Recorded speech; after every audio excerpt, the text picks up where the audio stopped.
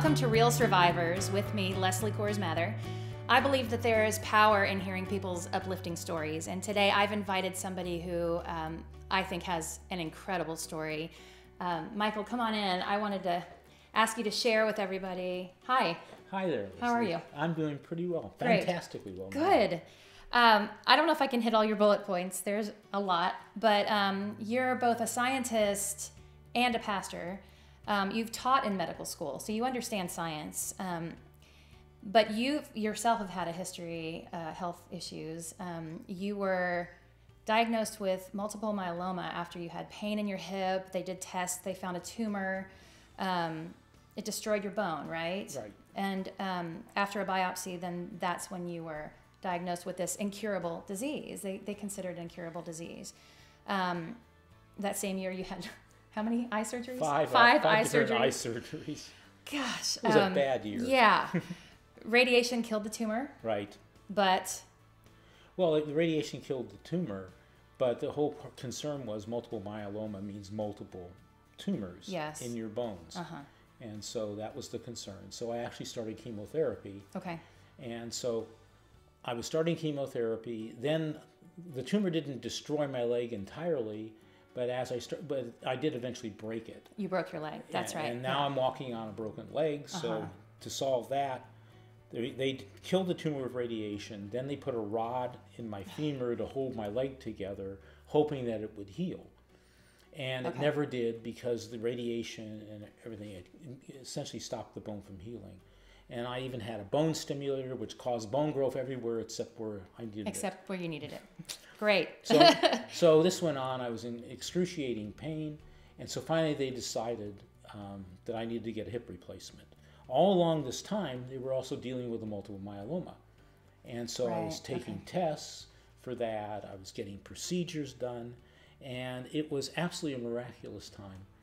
I knew about this disease because a good friend of ours actually had died. His wife had died from multiple myeloma. Yeah, you hear those words and it doesn't sound like a good prognosis. Ago. So I remember when I got the diagnosis, it was shocking. And I remember thinking about this, and I decided, and talking to the Lord, that I was not going to have a pity party. I choose not to feel sorry for myself. So you prayed? Prayed all the time. Okay. And I decided that I wanted to be victorious in this and not become a victim and not think and not let the disease define me. Huh. And because it's so easy, and that was a struggle all through this, and prayer really helped. So I'm having all these procedures done, and it was miraculous. I would go in to make an appointment with a doctor to see him. Yeah. And he'd be sitting at the front desk and says, "Well, come in right now." That normally doesn't happen. No, it doesn't. Yeah, or I needed a procedure, and so the nurse would call over and say to me, "Can you do it right now?" Right. And rather than waiting 2 weeks for the procedure. That is. It was just incredible. This happened routinely. But what I want to get to is when they put the rod in your leg, they had to stop the chemo. Is that right? What happened is they put the rod in, it didn't heal, so they wanted to give me a hip replacement. Yeah. So I had the rod in my leg, and the idea was to take the rod out and replace it with a new hip. So they had to stop the chemo before the hip surgery. Okay. And then after the hip surgery, we'd start chemo again.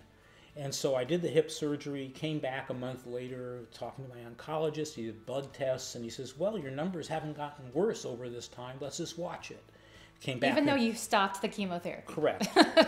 So then I came back a month later, and he checked again. The numbers actually were improving. And it's been improving every month since. And actually now I'm multiple myeloma.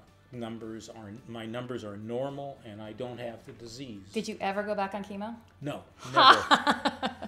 And my doctor is an interesting man, because as a doctor, of course, he says you're in remission, but he can't account for the difference. No. But I know where the difference came from. So if somebody were going through something major where, a doctor might even say there's not a lot of hope, like they did for you, right?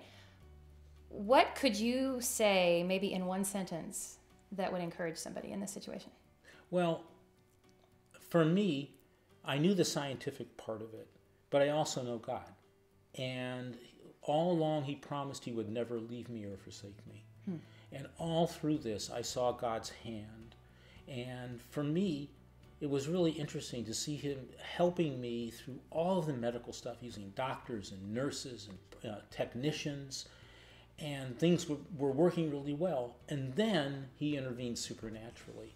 So the major lesson was that I knew this intellectually from reading the scriptures, that God will never leave you or forsake you, but it became a reality in my heart that God will never leave me or forsake me. Wow. And that's what I think is available to anybody who would walk with God. That's really inspiring. Thank you for sharing.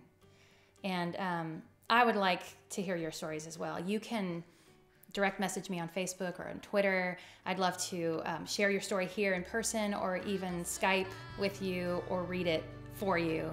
But I think there's a lot of power in sharing our stories. So thank you for watching, and I'll see you next time on Real Survivors. Thanks so much.